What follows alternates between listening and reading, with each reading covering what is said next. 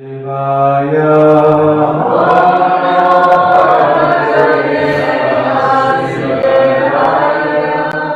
Kinarayana Namaskrityam Naram Chaiva Narottamam Devim Saraswatim Vyasam Tato Yamudiravet Nashta Prayeshu Abhareshu Nityam Bhagavata Seva.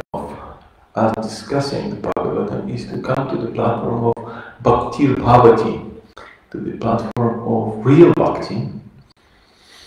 And the whole topic today will be about the culture of Indian culture here. And I just wanted to ask you, do you know why so much credit is given for somebody who plants a tree along the road? You know, why? Why would you get so much effect? You know, like hundreds of Ashwamedha sacrifices are equal to planting trees along the road. What's the reason? You know, why? Planting trees. What's so special about planting trees? What do you think? The trees in India certainly bear beautiful fruit or flowers. That's true. Yeah. But in this part of the world, the trees are also very important. Yes. Because a lot of them have healing propensities, like the willow tree, for example. The bark of the willow tree is containing the same as what's called the headache tablet. Yeah, and the trees give us fuel. Fuel, okay. Yes, that's a good point. But why would, you know, like, you can get credit for opening a coal mine as well, but you don't. Obviously, probably just the opposite. You get a bit of a problem there. I was thinking quite before I read the verses, I will read them. But I just wanted to say, my realization was because by the time trees are grown up, you will be dead and you will not enjoy it. It's completely selfless. You do it for others. It's nothing for yourself. You do it for somebody else. I mean, and along the road, it means it's not in your garden. It's not for your family to enjoy. It's just for a total stranger. You know, you do it for others. It's a very important sign of selflessness. Yes. As well, you create resources instead of using it. Yeah, it's true. Yeah. But along the road, when somebody is traveling and they travel to somewhere, and you should help them. But it's an example from Karma Kanda. Okay, and we are coming here up to the point. We went all the way from basic Karma Kanda selflessness up to the point when Uddhava was shown the selflessness of the residents of Vrindavan love, right? He went all the way, and he could see the difference in everybody's love.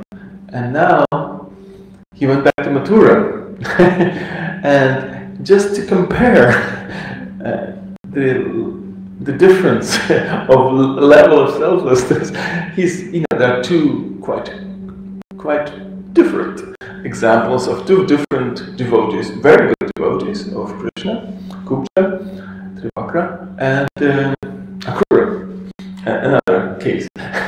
So that's important. So we are here at the verse number 15 and 16. I will just read them.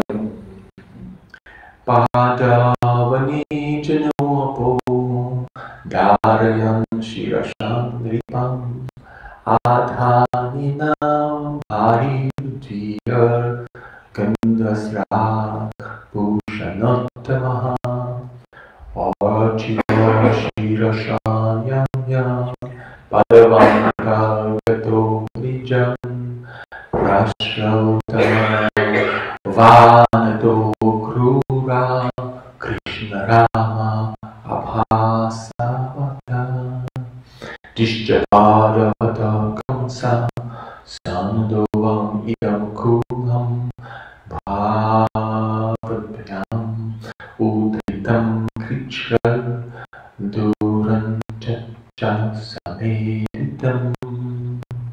So the translation is like this. O king, That's the Parikshit.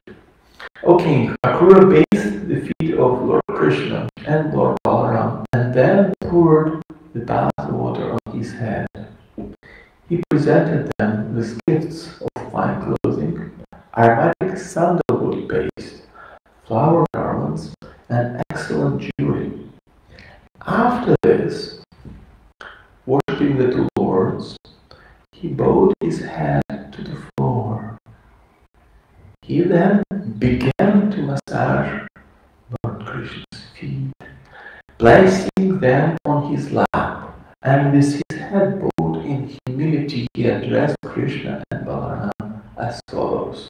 So the first prayer of Akrura, we just read, Akrura said, "It is our good fortune that you two lords have killed the evil Kamsa and his followers, thus delivering your dynasty from endless suffering and causing it to flourish." And we came to the verse number 18, and that's right. Okay, so it's a very philosophical verse, so you have to be prepared to the course of really serious philosophy, and still it's quite important. Even in the 10th canto, you get very fundamental philosophy. I will read just a couple of times, and then somebody will, whoever, maybe you want to read once, and maybe somebody else. Yo vam pradana purusho jagadhetu jaganmayo bhavan bhuyam no vinkinchit paramasti nakaparam. Yo vam, let's do it together. Yo vam pradana purusho jagadhetu jaganmayo bhavan no vinkinchit paramasti nakaparam. Yo vam pradana purusho jagadheti jaganmayo bhavan na vinkinchit paramasti nakaparam. Yo vam pradana purusho jagadhetu jaganmayo bhavan na vinkinchit paramasti nakaparam.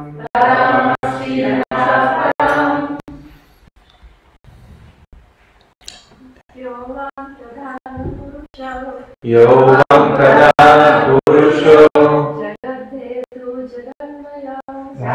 jagadhetu jaganmayo bhavavyam vinkinchit paramasti nachaparam. Yo vam pradana purusho jagadhetu jaganmayo bhavavyam vinkinchit paramasti nachaparam. Yo vam pradana purusho jagadhetu jaganmayo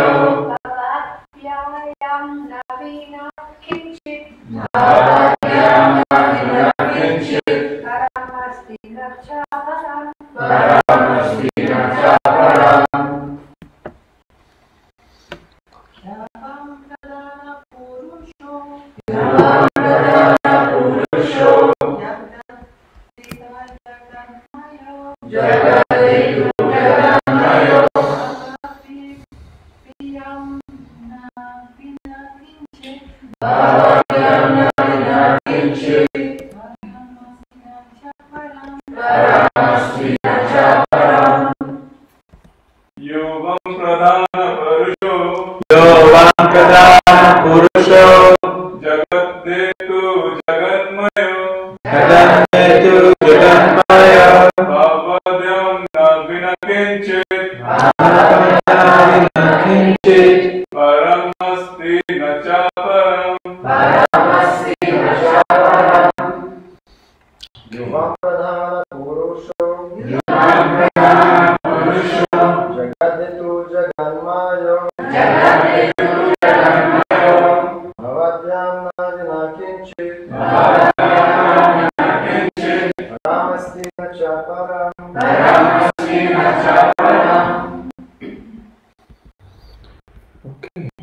So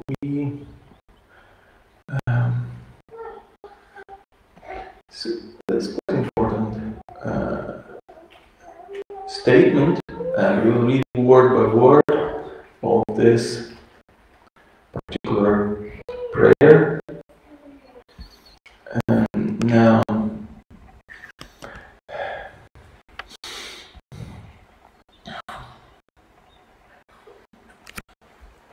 just a second, I'll try to find it. I have glasses, I don't have my book. Anyway, I'll try to see if I can find it here. You want the book? Oh yeah, maybe you can give me the book so I can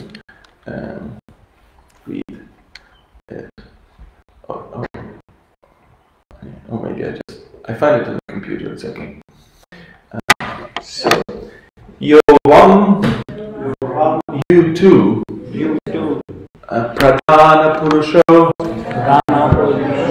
the original persons, Jagat of the universe, Hetu, the causes, Jagat Maya, identical with the universe, Bhavad then you, Na, not, Vina, apart from, Kinchit, anything, Param, cause, Asti, there is, Nacha, nor, Aparam, product. So translation by BPT workers. You both are the original Supreme Personal, the cause of the universe and its very substance. Not the slightest subtle cause or manifest product of creation exists apart from you. Now, the purport that was selected is, after praising Krishna and Balaram for having saved the dynasty, Akrura points out that the Lord actually has no mundane connection with any social or political institution. He is the original personality of Godhead, performing his pastimes for the benefit of the entire universe. So, now,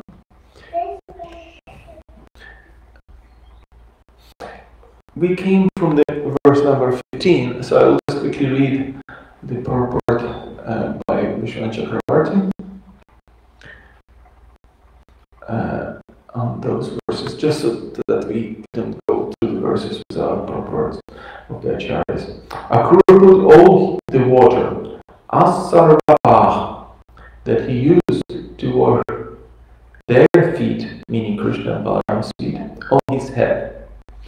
Then, with both hands, he gently massaged Mrijam, their feet. You can just imagine the ecstasy of Akrura. He's able to massage the feet of Krishna and Balaram. It's amazing. The next verse doesn't have purport by Vishwanath Chakravarti. Now, the verse number 18 does have. Akrura said, why say this dynasty of yours, Vam Idam Kalam, in the 17th verse, when you are the cause of the whole universe, Jagat Hetu, so it's not just one dynasty, you are the cause of the whole universe. Because the one Lord is appearing in two forms. He is addressed in the dual form, Yovam. Okay, that means the pair, Yovam. So next, that's what Vishwanath Chakravarti says, Yovam iti, meaning in dual form. One Lord, Ekasya Ishvaya Dvidra Vipravat, meaning the one Ishvara appears in two forms. And that's quite an important thing. We'll discuss it a little bit when we get to the philosophical part of it. Akrura said, thus you alone are the Pradhana, and you alone are the Purusha. You alone are the cause, Jagat Hetu, and the effect, Jagat Mayu. By negation, Akrura expresses the same idea. Without you, there is no cause and effect. So that's the commentary. I don't know if I can say anything more without your blessings, but say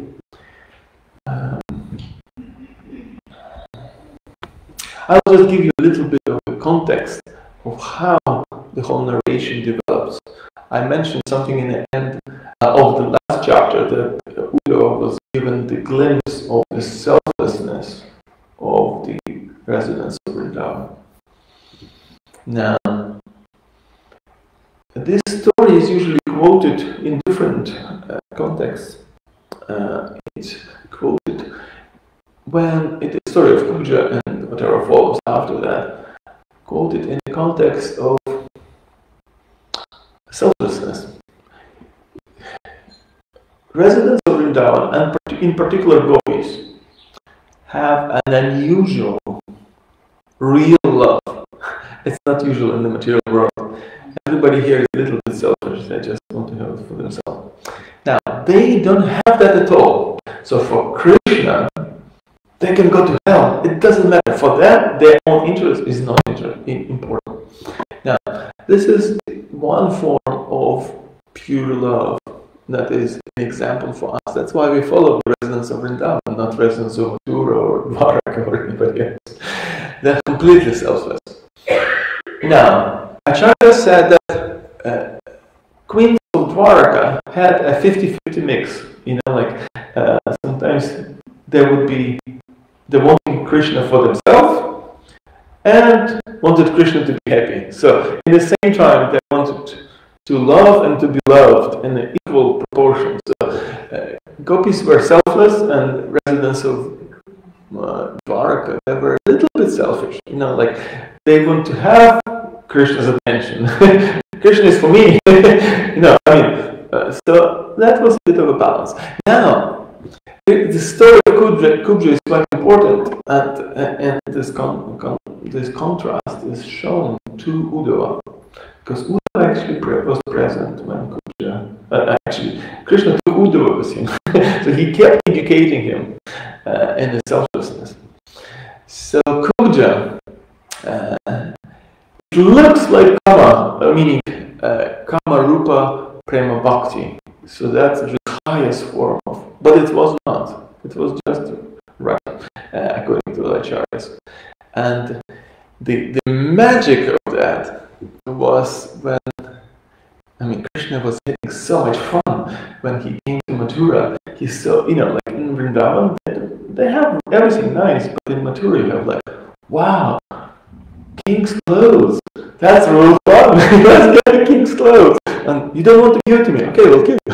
That's not a problem. So, and they say, wow, king's ointment and sandalwood. I like it. And he asked Kubja, so will you give it to me? And she looked at him and said, wow, for you.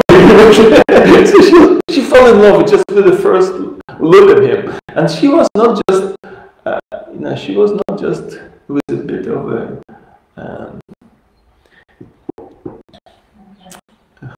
she was not just she was a triple, how it's called? Hunchback.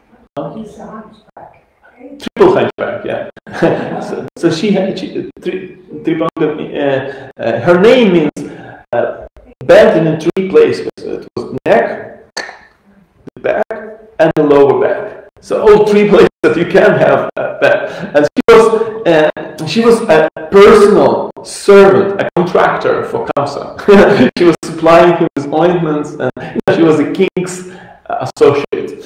And then she gives everything to Krishna, just like that. And Krishna, reciprocating with this, just puts his fingers on his toe, on her fingers, and 2 fingers under her cheek, and they just like pulls her up, and here goes, you are cured, and now you're a beautiful girl.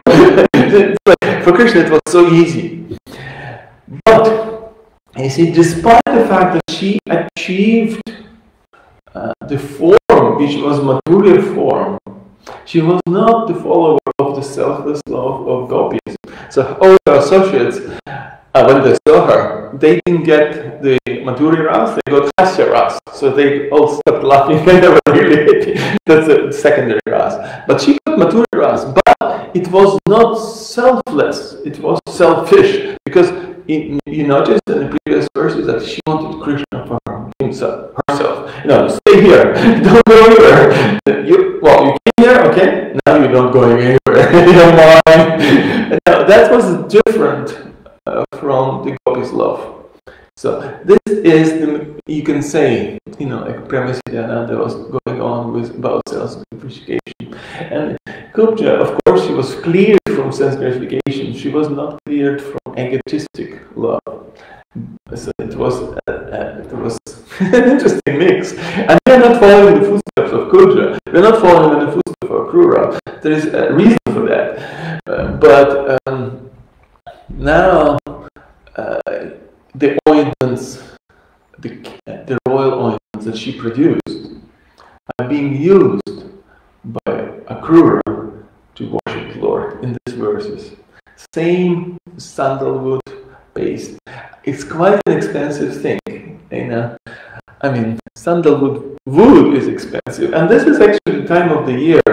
I don't know if you've been in India at this time of the year. Every single Gurukuli, every single Mataji, and some brahmacharis, they go and grind this wood on a big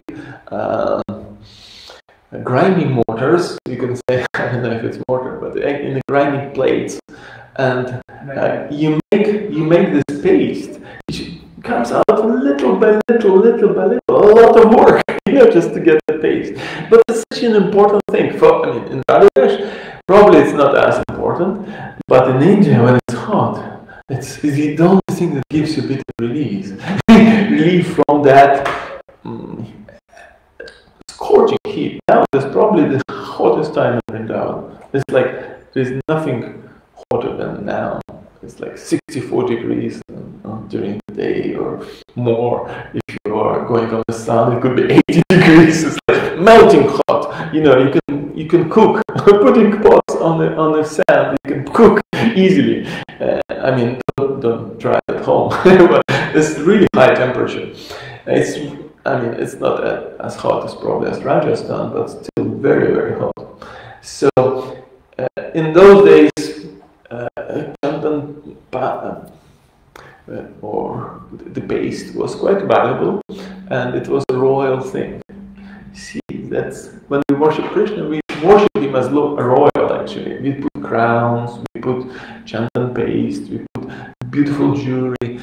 He likes that, he likes that. It doesn't mean that it's against the Vrindavan mood, but he likes that because, he obviously loves more to be in Vrindavan, but he will definitely love those royal ointments. And Kupja gave it to him, and Akrura gives it to him. And but now I'm coming to the point of separating two kinds. We spoke about selfless and selfish devotion, and now we have to separate two kinds of bhakti. Devotion of the residents of Vrindavan, which is called Jnana Shunya Bhakti, meaning there is no ingredients of jnana in their bhakti. And regulated or Vaidhi style bhakti that Akrura expresses in his prayers, the different kinds of bhakti.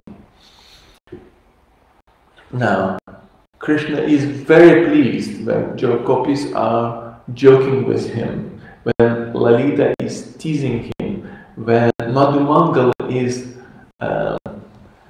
poking him. He likes that.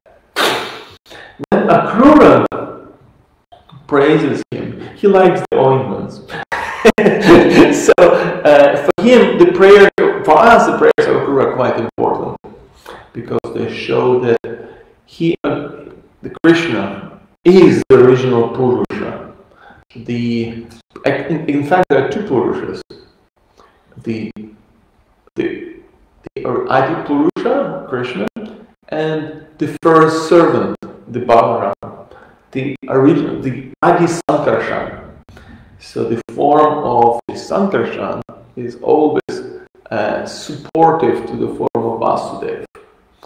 Sankarshan is manifesting himself as the Dham, as this world, the Tattva. And there is a link here between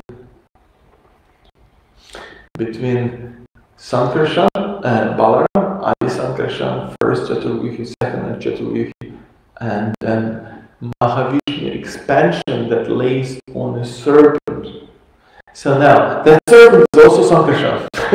And when the Lord, as Vishnu, comes into the universe, in the ocean of Garbhodaka, then the Sankarshan again manifests as Sheshanag. And the Sheshanag again is providing the full support, because Krishna doesn't touch the material world. He doesn't touch the matter. He doesn't touch the ocean of cause and effect. He is not touching anything in the material world. He sits on this expansion that touches it. So that glance that he sends to the material world is also called Sankarshan, sometimes it's called Sadashiva. Actually, it's the same entity. Shiva and all the forms of ruler, they come from the line of Sankarshan. And they are in charge of the ego, this false ego of the material. In the material world, what's our trouble? We don't have a trouble with money or food or air. We have everything. Krishna giving us everything, but we have false ego. No trouble. Everything else is not trouble. Of course, the bigger trouble, I guess, for somebody who has that is that others also have it, but that's a different story. But the idea is that you have to take in account that Krishna is never alone. He always has an expansion. Now, Sankarshan is also the Purusha. When the Purusha is described in the Rig Veda, thousands of eyes, thousands of hands. It's actually a description of Sankarshan form. This is the actual Purusha of the Vedas. Then Purusha in general, when after having appreciation of Krishna's, the fact that Krishna relieved them from Kamsa, Akrura goes to the very, very basic philosophical thing that only very seniors and those who are part of the Vedic culture know. It's actually not very common. People in general, they don't talk about Purushas. Bhagavatam talked about Purusha in the first canto, in the second canto, in the third canto, describes it in detail, and every time people read it, they kind of go like, okay, what is this Purusha? Purusha Shukta explain. What is Purusha Shukta? This is so fundamental to the knowledge of the Vedas, the description of Purusha, because this is the tasty core, the most important part. Purusha Shukta is the most important part of Rig Veda, and it's repeated again in other Vedas, because it's like, and that's where we get our Gayatri from, and the Gayatri describes that Purusha. So that's where the Akrura starts. He starts and he makes. He'll come back to that actually. But the point is that he received two lords. He received Krishna and Balaram, and virtually, visually, there is hardly any difference between the two. Now, because I went to kind of a little bit of repetitious presentation, I will tell you an anecdote from Prabhupada's life. It's connected to the fact that at that time Govinda Dasi was traveling with Prabhupada, and there was Guru Das, who was, I think, at the time temple president of Delhi. He was also traveling with Prabhupada.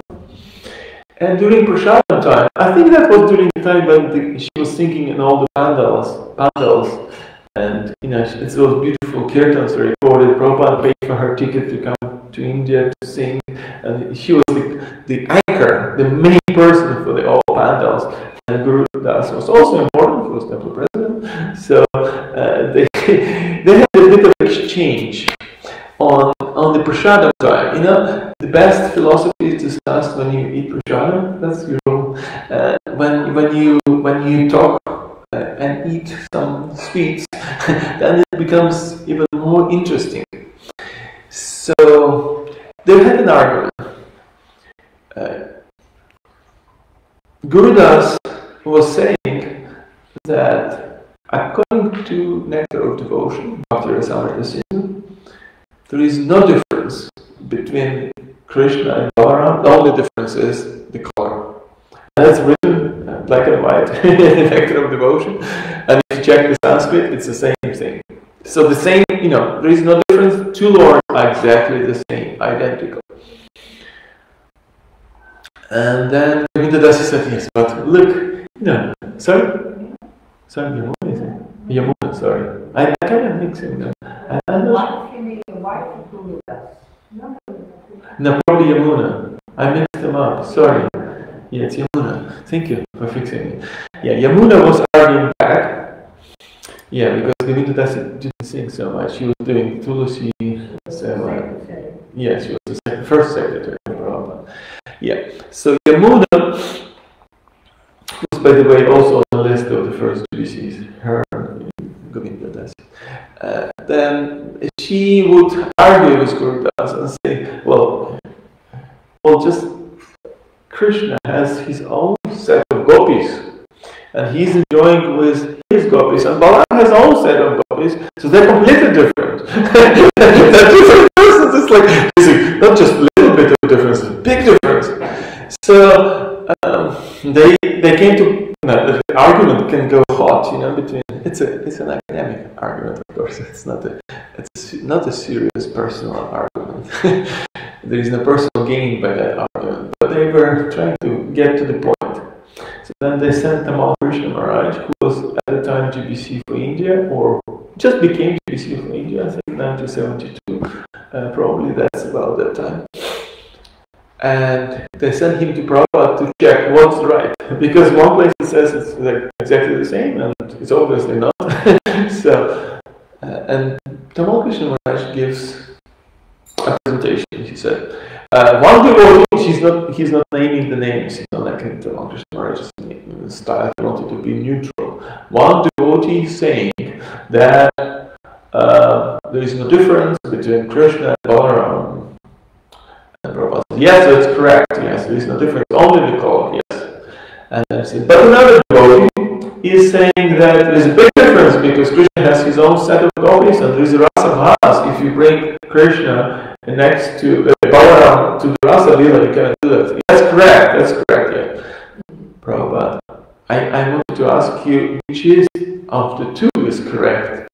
And Prabhupada turns to him and said, you're GBC, you decide. So that's the Prabhupada's answer to that. But it's actually a very deep philosophical issue here. Because on a tattva level, there is actually, at tattva level, there is no difference between two purushas. They're both almost identical. Because both are the origin of the universe. Both are coming here as Narayan, they're coming here as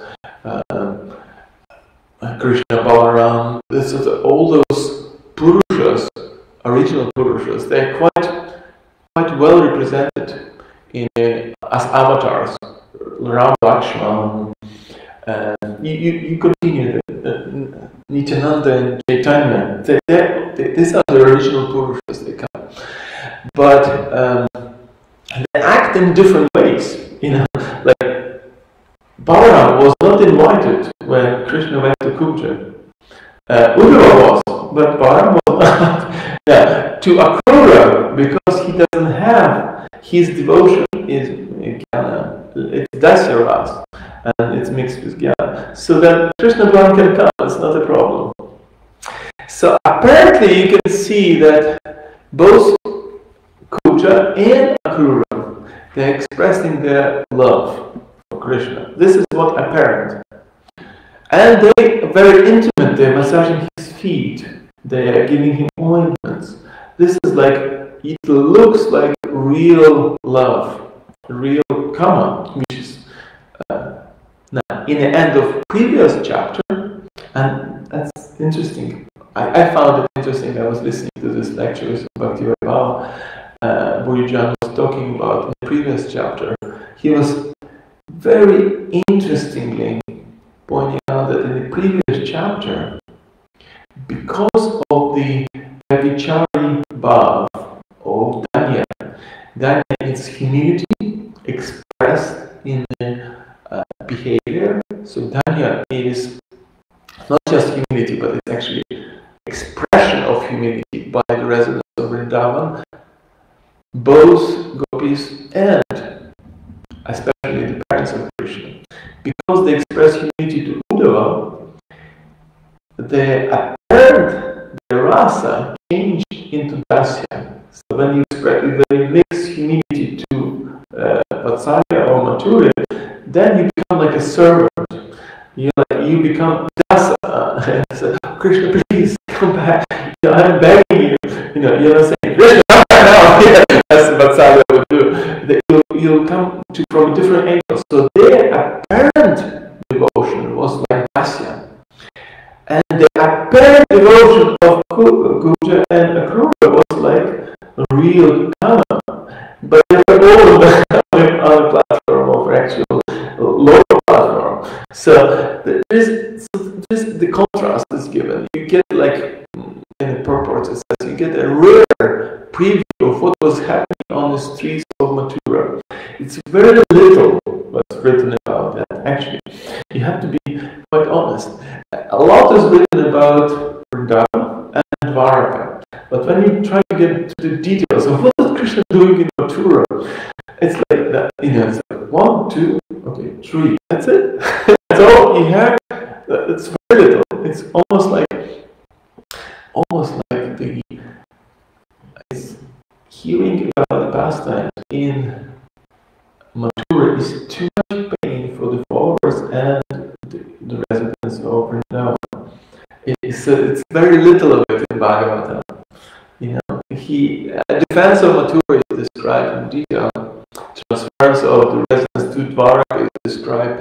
But what he was doing day to day in Mathura is rare. So this is the glimpse of what you get, what he was doing in Mathura. And they have to be quite honest. Both of these devotees, they actually were servants of Kamsa.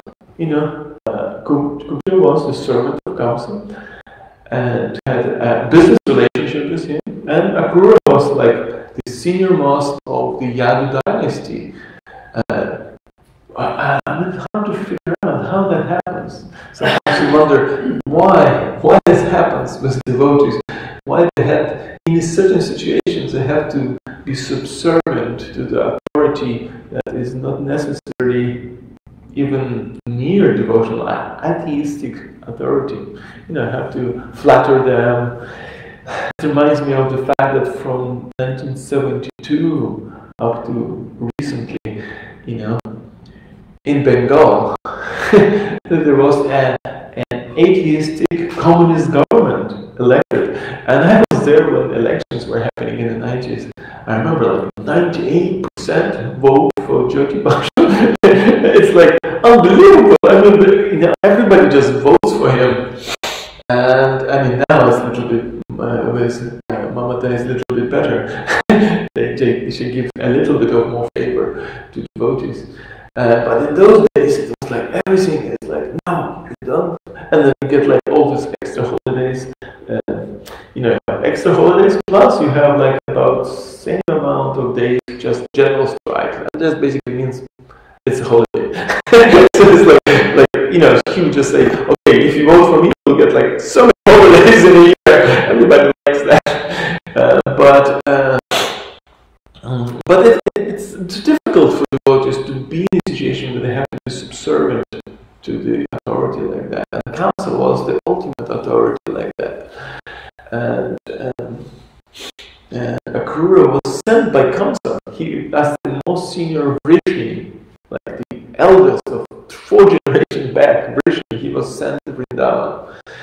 And the same authority now confirms that Krishna, and it's important for us, Krishna and Balaram are the original Purushas.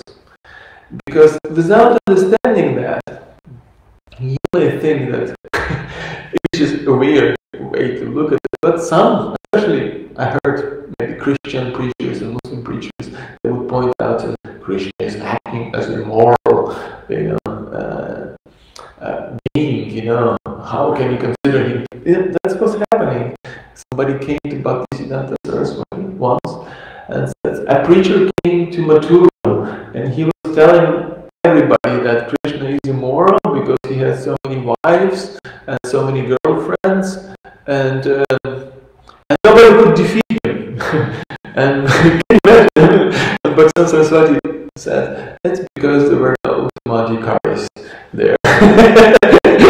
Very typical of Bhaktivedanta Saraswati. He would point out to the obvious, you know, they were not philosophically advanced to prove, like Akrura is proving here, that Krishna and Balaram are the original Purushas. They are the creators of all those little religions which go in and go out in every little universe. And Sanatana Dharma also comes from there, from the breathing of those Purushas. So they're the original, and all the souls are in their lives, really. I mean, some souls trying to be little Krishnas, little lords, and that's where the problem of ego and the lust comes.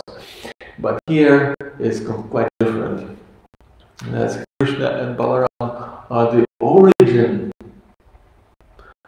And Purusha means man, literally, you know, in Sanskrit. It means the Purusha is the enjoyer.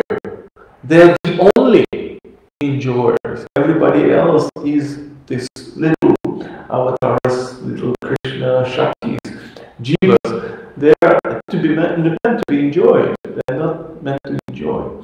So the only, out of all the devotees, completely free from the both selfishness of the enjoyer, Krishna is for me, were the gopis, and free from basically followers of the jnana shunya bhakti, of pure bhakti which is not contaminated by jnana, which allows love to be expressed freely. Akrura's prayers are really beautiful, very beautiful Sanskrit. It's almost Vedic Sanskrit, you know, the words he's using, the sentences and rhythm is almost like a quote from Rig Veda. But still, Gopi's love is higher and more intense. And this is what I wanted to say. I guess I can say something more, but I can running out of steam. Maybe there is some question or correction of what I just said, because I know that if you go longer than 40 minutes, then you can hear me, but you don't understand what I'm saying. It's just like, just like, oh yeah, what was it about? that's the reality of it. And that's good, because an average person has the attention span of 15 minutes. So if you lasted for 40 minutes, it means you're like in the league of geniuses of this world. Any corrections or additions? Yeah. Certainly not correction, but in the report yesterday, I think there was a point where it was his natural emotional attitude towards Krishna. Yes. And I'm just comparing that after what you were saying today about the selfishness, because the way I would have understood it was that his natural attitude was as a servant. Yes. Well, you see, I can repeat the question, yes. In the previous report that you read, it says, Akrura adopted the natural devotional attitude towards the Lord. And what I said, that there was an element of selfishness. And what I meant is that in the Kuja's love, there was an element of selfishness. And in the natural attitude of Akrura, there is an element of adoration or awe and reverence, as we call it. And it's connected to the previous verse, and previous verse is clearly referring to his experience. And actually he starts from that. He starts from whatever he remembers, just in chapter 42, just before. He had this, Kubja was also there. He had this amazing revelation at the Akrura Ghat, all the way at the Akrura Ghat. He saw, here is Krishna Balaram as Narayana Sankarshan, and here is Krishna and Balaram, and there are two of them. Each one is the one, and he was like, wow. And he saw, it's called the Akrura's vision, the whole chapter is called the Akrura's vision. And the vision that Akrura got is actually what he starts here. It's the appreciation of Krishna and Balaram, not as cover boys, but as original Purushas. So that is, in itself, for us is important, I said, but it has the ingredient of jnana in it, because the concept of Purusha is critical to understanding the Vedic construction of the universe, of creation, but doesn't help you in issues of relationship with Krishna to build it on a closer level. The good example will be when Yashoda had her vision. She saw pretty much the same as Akrura. She had universal form vision. So Akrura saw the universal form and the two Purushas. And Yashoda also did that. She looked in the mouth of Krishna because Balaram complained. She opened the mouth, said, "Did you eat the earth?" She said, "You saw the earth and all other planets." and inside that, she saw herself looking in the mouth of Krishna, and she was like, "Whoops! Krishna, don't do it again. Go back and play." So the jnana is there, the vision is there, the universal form is there, but it's like a little bit of salt in the sweet. It doesn't disturb the sweetness, it increases the sweetness. Whereas a Akrura, it's like a big salty bowl and a popcorn, instead of a sweet. It's a different taste. That's what I was trying to say. I mean, maybe I didn't go across so clearly. There is a big difference between Akrura and residents of Vrindavan, and there is a conflict between them as well. So I'm kind of. I understand that. Yeah. There is a big difference. I still can't see why necessarily there is a huge big jnana aspect. Okay. Because it sounds to me as if he's in a way on the same level as the residents of Vaikuntha. Okay, well that's actually a point. Jnana Shunya Bhakti is present only in the residents of Vrindavan. Residents of Vaikuntha always have the ingredient that full realization, constant full realization, and Narayana is the Supreme Personality of God, the origin of the universe, the highest being, the origin of everybody of us, and the Satchitananda form. They cannot jump on the shoulders of Narayana and start riding him and saying, "Hey, can you go left? Because I want to to get those fruits from the tree. That's not their relationship. And because of that ingredient of all reverence, which is, in essence, is in, well, all reverence, they have different kinds of all reverences, but, by yoga or jnana, but dhyana or yoga, or through jnana. So those ingredients are not allowing to be selfless. And the real answer to this is, on Vaikuntha, everybody is after liberation still. Because that's the quality of people in Vaikuntha. They all, not necessarily for Sayujam, but other kinds of liberations. We could remember all the kinds of liberation. Sayujam, and then there is Sarupya, meaning having the same form as the Lord. Salokya, living on the same planet as the Lord. Sarshti, having all the opulence. So all those liberations are present in Vaikuntha, and they are the motivation for the residents of Vaikuntha, but not the motivation for the residents of Vrindavan. They don't want even liberation. Same as Vidura, Uddhava. They don't want that in Bhagavatam. So that element of selflessness is present only in those who are very close. That's what my point was. I don't know if I explained it sufficiently, but maybe that's because you brought in liberation in the now. Could I just go back to Kupya? Because in a purport it was saying, I think it was Vishnu who said that she was actually a liberated soul. She was liberated at the time. Yes. At the time. Well, at the time, actually, touched her. Immediately she got liberation from all material desires. She didn't have material desires anymore, but she had lust for him. And that's a paradoxical little bit situation because she was selfish and but wanted only Krishna. So that's a unique person, Kubja. There is a whole story in Bhagavad Purana about Kubja, and she was actually that little girl without a nose in the Ramlila. Lakshman cuts off the nose. So now she comes with to form in this incarnation, and Krishna fixes it and says, okay, last incarnation we had some disagreement, and this time it's okay. I don't have that restriction anymore.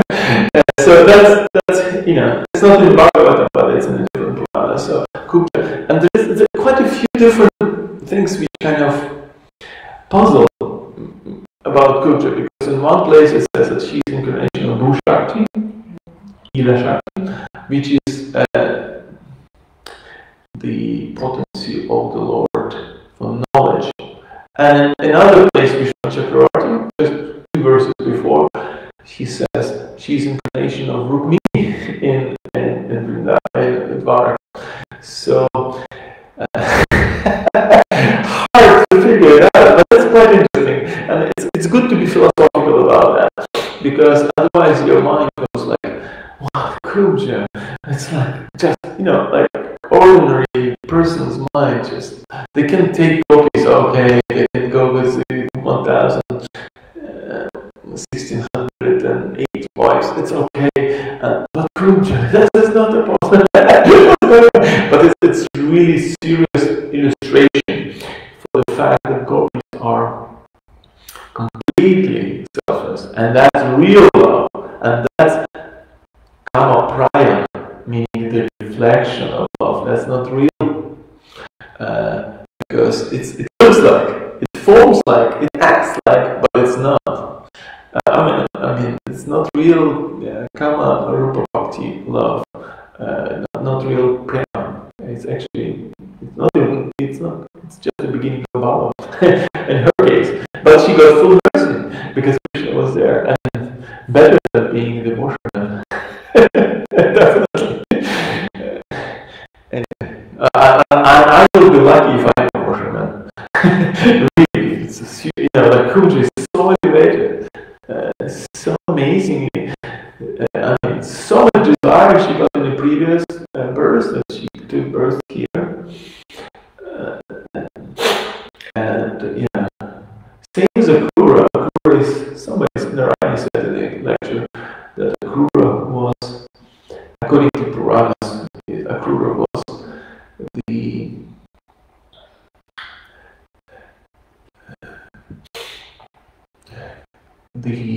Daksha, like Daksha had two births in the Bhagavatam, the 7th canto, the 4th canto, and now it's again as Daksha hanging. And again he has a problem with devotees, like being cursed by devotees, and so the same situation happens. But he's direct disciple of Sankarshan in both cases. Like Daksha is very, very, very senior, but there is a problem there. Anyway, I don't know. I maybe I said something which is too much. Maybe not too clear. I was trying to be clear. In the beginning, I even went with a slower speed to present everything in a proper. In English, unlike other languages, the slower you speak, the more you are understood, and you have to put those mental commas everywhere. And my punctuation when I speak is just gone completely. Just the double chat, a really fast one, to understand what I think. So it's not necessarily very clear. So please forgive me for that. Srimad Bhagavatam ki jai, Prabhupada ki jai.